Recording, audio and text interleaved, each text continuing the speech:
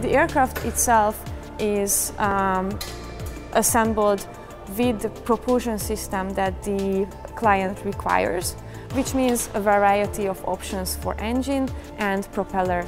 You can see a Rotax 912 here, the colleague is working on. We assemble the aircrafts with 912 or above, or UL power if you need. All of these engines have the version for inverted flight modules as well. So you have a very nice scale to choose from. So we arrived to an assembled aircraft which is in a ready-to-fly state. These parts of the production are the very last steps of the quality assurance that we do on our aircrafts.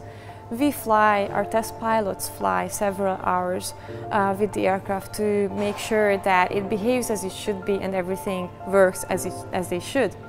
You can see that there are many possibilities for the avionics as well.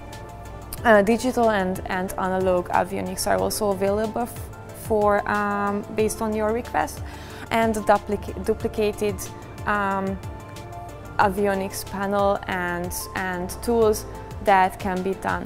You can see that there is a split flap that we can use. It has 3 points of adjustment electrically, and you can adjust it manually as you wish.